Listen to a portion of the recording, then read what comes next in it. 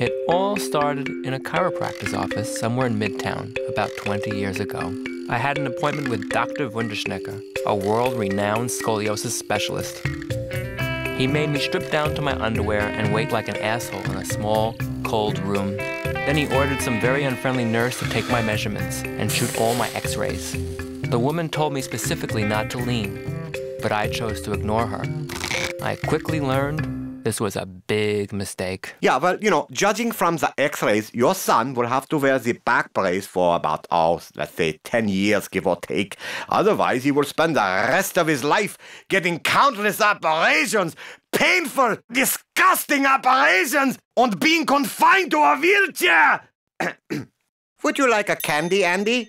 My parents took detailed notes on the doctor's prognosis, laminated them, posted them on the refrigerator, and then made me refer to them every time I would dare complain about getting a back brace. Mom, Dad, you can't make me put on one of those freaking things. You little brat. You should thank your lucky stars. I would rip my heart from my chest for the opportunity to wear a customized plastic girdle. But was I so lucky? No. Hey, Andy, it sure beats surgery. I was fit for a back brace the following week. Hanging buck naked from a wall as nurses wrapped me from armpit to penis in plastic gauze was bad enough. But did they really have to display me in front of the whole waiting room? Oh, Andy, stop your fetching. Who notices? You'd think it was an iron lung. Now put your pants on, sweetie. All the way home, I contemplated throwing open the back door and hurling myself into speeding traffic. Hey, look on the bright side, Andy. Somebody mugs you, the knife gets stuck in the back brace, causing you no harm. David, look at you, making a joke. Very funny. Yeah, no harm. I remember my first day at school wearing that damn thing. I stumbled down the hallways looking like the Tin Man. Then, in homeroom, Jade Quackenbush asked, "Why do you walk around like you have a pole up your ass?" And I knew it was going to be someday.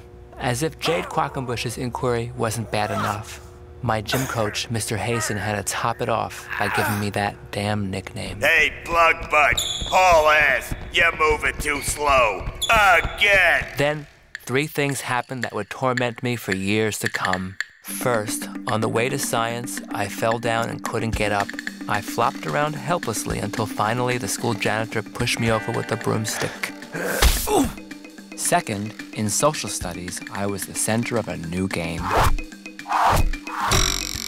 But I really had no idea that it involved my back brace and darts. Third, during math class, I felt an emergency coming on. Oh, no. It was a number 2. So I grabbed the bathroom pass and ran. But I couldn't undo my brace fast enough, and consequently did the unthinkable.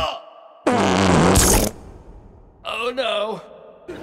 Ladies and gentlemen, may I have your undivided attention, please? Could you please refrain from making fun of Mr. Andrew London today? He has to wear a dress because he accidentally soiled his clothes. After school that day, I made a pact with myself to smoke enough cigarettes to grow tumors the size of watermelons. If my parents were going to force me to grow up handsome and straight, by God, I was going to get lung cancer before their wish came true. Late one night, God paid me a visit, disguised as an eraser. We had it out. God, how can you do this to me? I just want to be an ordinary teenager. I'm sorry, my son, but you are one of my chosen ones. Are you saying being shaped like Humpty Dumpty is some sort of privilege? Not exactly, my son. God, I'm begging you, please, get some other schmuck to wear this thing. Just not me. I am sorry, but tough shit, my son. After my bout with God, I started hiding my brace in a pit that I dug in my backyard. It certainly eased some of the ridicule I was getting at school, but nonetheless, without my brace on, all my clothes were about 100 times too large. How about you and me sharing a fribble?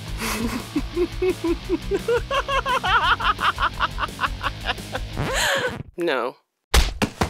Anyway, I kept up this routine of burying my brace until my father discovered the pit.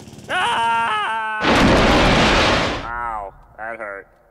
Hey, Andy, I found your brace. But the story really ends when I finally outsmarted Dr. Wunderschnecker. Are you sure you are standing straight and natural? Yes, I'm sure. Oh, well, then, wunderbar. you're cured. Prior to my annual examination, I vigorously trained in the art of standing erect. So now, 20 years later, people ask me if the story is true. Yep, every single word of it.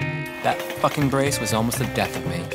But, for better or worse, it also made me who I am.